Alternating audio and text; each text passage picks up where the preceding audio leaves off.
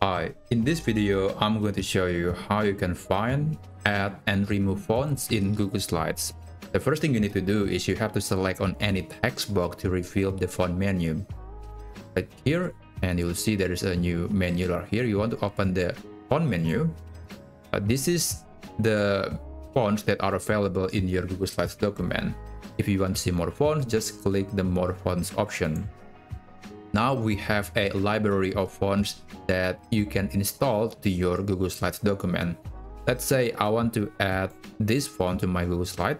Then I just need to click on the font and you will see this new font has been added to my document. Let's click OK, and I'm going to change this font to be QuickSign, which is the new font that I just applied to this document.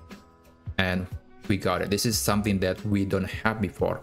And if you want to remove this font, just go to the font menu again, click More Fonts, and just click the X button next to the name of the font. Let's do that and click OK. Now it's not going to, the text is going to keep the original font even though it has been removed. But later you cannot use this font again on a new document, or if you want to create new text, you won't be able to access the QuickSign font anymore. So that's basically how you can add and remove fonts in Google Slides.